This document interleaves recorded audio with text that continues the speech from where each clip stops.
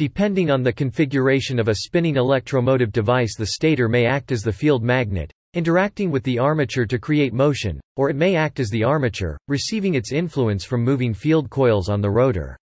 The first DC generators, known as dynamos, and DC motors put the field coils on the stator, and the power generation or motive reaction coils on the rotor.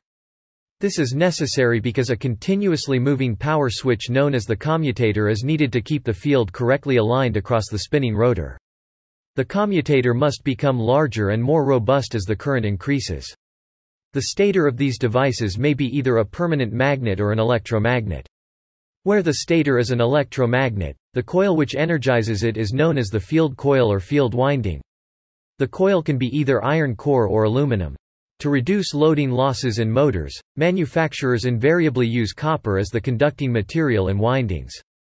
Aluminum, because of its lower electrical conductivity, may be an alternate material in fractional horsepower motors, especially when the motors are used for very short durations. An AC alternator is able to produce power across multiple high-current power generation coils connected in parallel, eliminating the need for the commutator. Placing the field coils on the rotor allows for an inexpensive slip ring mechanism to transfer high voltage, low current power to the rotating field coil. It consists of a steel frame enclosing a hollow cylindrical core, made up of laminations of silicon steel. The laminations are to reduce hysteresis and eddy current losses.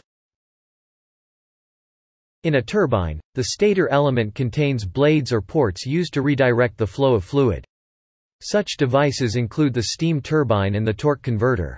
In a mechanical siren, the stator contains one or more rows of holes that admit air into the rotor.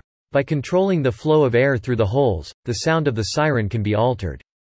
A stator can be used to great effect to reduce the turbulence and rotational energy introduced by an axial turbine fan, creating a steady column of air with a lower Reynolds number.